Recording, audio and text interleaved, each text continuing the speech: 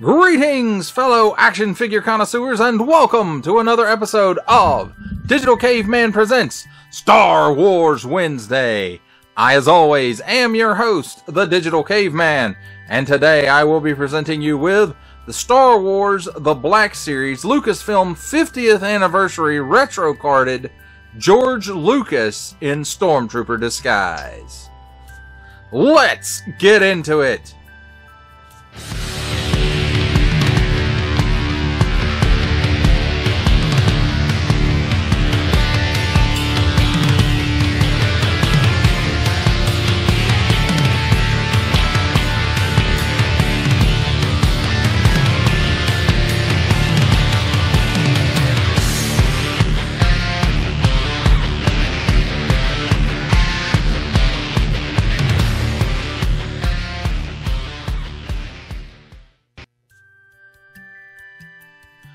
Let's start our convention cosplay circuit with a look at the packaging.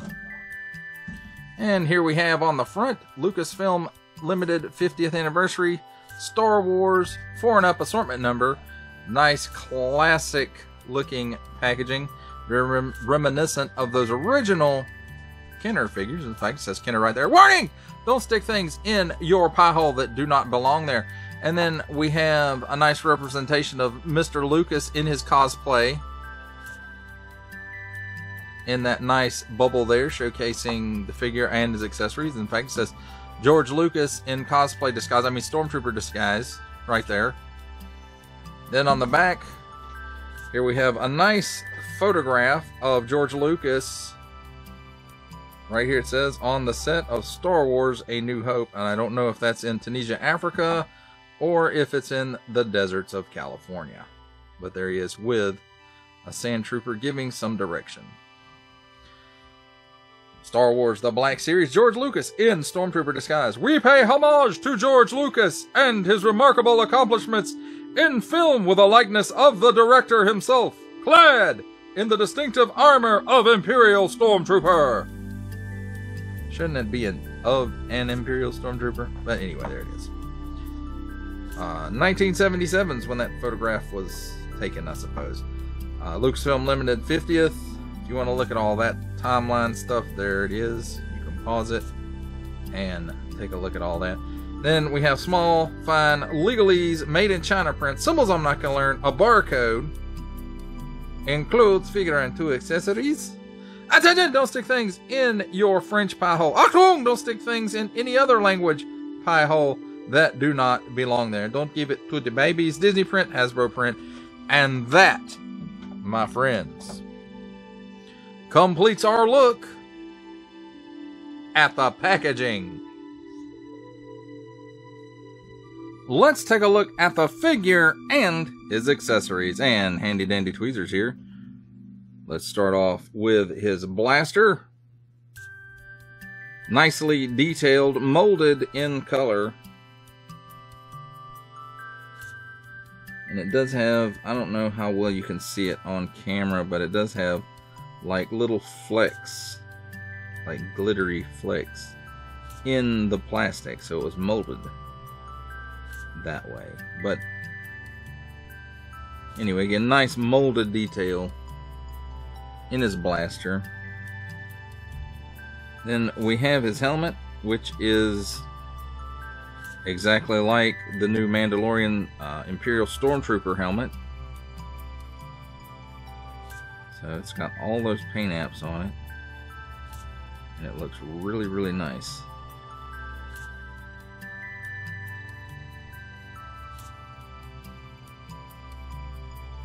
Well, let's take a look at the figure himself.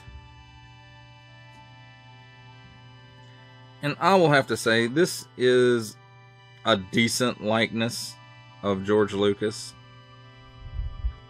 It's not the greatest. I'm sure somebody has done better out there, but as far as a mass-produced figure, this does seem to be pretty good.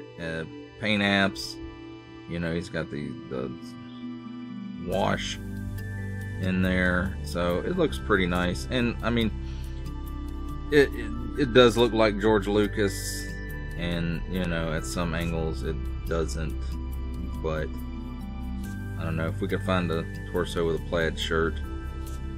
That would be awesome. And as far as the rest of the figure goes, you know, it's all just like that Mandalorian Stormtrooper. This is on the body really the only paint app, unless these are the blackest paint apps. Probably molded all in white, and the blacks are paint apps on it. And really clean. Clean white. Hopefully it doesn't yellow too quickly. Paint app right here on the mortar thingy. Let's take a look at his articulation. He can look up that far. And it looks like the head and the neck are on separate pieces, and there's like a post with a ball on it at the base of the neck, and then I'm sure it's probably a dumbbell in the neck and the head. He looks down that far. He can chicken neck. He's got all kinds of waggle going on there, neck and the head. Faster, more intense. He can do the full exorcist. The shoulder plate here is a separate piece with a strap that goes down between the torso and the arm. And the arm has the pin in it that pins through there. And does have a butterfly joint on there. I forget that this one has a butterfly joint in it. Forward that far, back that far. And at the shoulder, looks like this one comes up about 90 degrees. Does get a full 360 degree rotation. And you have to watch out rotating it, because sometimes this piece doesn't like to move with the rest of the arm. At the elbow, way better than 90 degree bend, and it's on a hinge and swivel, so you get a 360 degree rotation there as well as at the wrist, and that's on an in and out hinge, and the other hand is on an up and down hinge. Cut here where the chest plate meets the torso armor for all kinds of hula hula motion there. Bends back that far and forward that far, and of course, you know, you get the side to side going on too. Nothing at the waist. At the hips gives you that much of the splits. Kicks forward approximately 90 degrees, and will kick back that far until it hits the butt plate. But this is actually a lot better articulation, range of motion than most Black Series figures, hell, even most Marvel Legends figures. There is a cut at the thigh, and were the armor piece not in the way, it would do a full 360 degree rotation, but the armor is there. It's supposed to be there. At the knee, it's on a hinge and swivel, gives you that much bend, which is better than 90, and a full 360 degree rotation. At the ankle, down that far, up that far, and forward facing pin for rocker.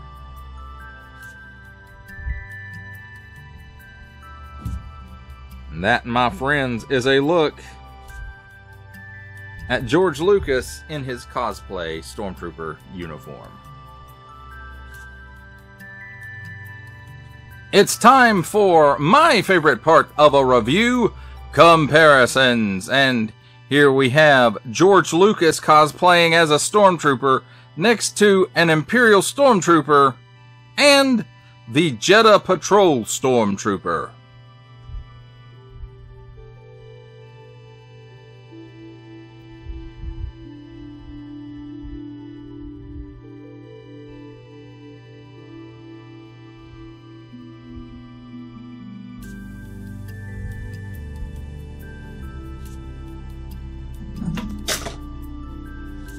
Here's George in his cosplay Stormtrooper outfit next to the Imperial Incinerator Trooper, and from Scar Squadron, Sergeant Creel.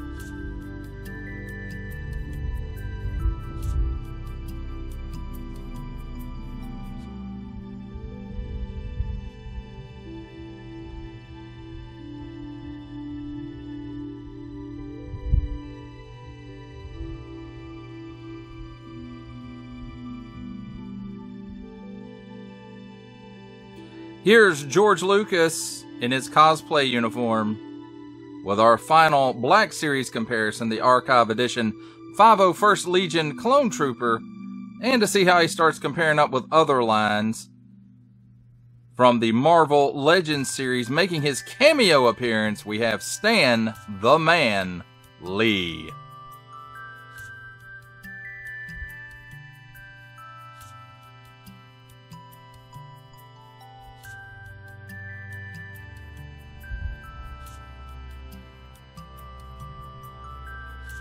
Here's cosplay George Lucas with the G.I. Joe Classified series, Hasbro Pulse exclusive, Regal variant, Cobra Commander, and for a 7-inch comparison from Mattel, we have the Masters of the Universe, Masterverse 40th Anniversary He-Man.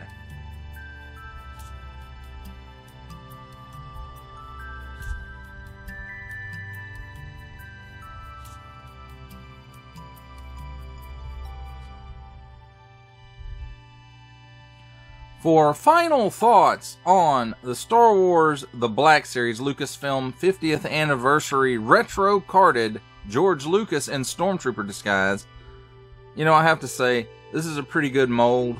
This Stormtrooper Mandalorian mold is really good. It's well articulated. This one comes with the right accessories, helmet, of course, and a blaster. It would have been nice if he also had included the belt with the blaster holder, holster, whatever you want to call it, on it. That would have been just over the top. The head sculpt on this one is pretty decent, I have to say. It's a pretty nice likeness, I suppose, to George Lucas. Has a nice wash on it. And again, it just overall it looks pretty nice. If you're looking to build Stormtrooper army, don't be scared of this one. The helmet fits on the head nicely and you can't see who it is. And this one is currently, as of shooting this video, running cheaper than any other Stormtrooper option. So if you're looking to army build, right now, as of this recording, this one is the one to get. Well, that does it for the review. I hope that you enjoyed it. I enjoyed making it. Only support from viewers like you make this programming possible. Each view does count, and I do appreciate each and every single view that I receive. Thank you, and thank you so very, very much for supporting this channel through viewing. Comment below, like, share, subscribe if you'd like to see more reviews or just help the channel out further. Or both, that's even better. And don't forget to ding that bell so that in the future you will be notified as my new content becomes available. That's a wrap, folks. I'll see you next time.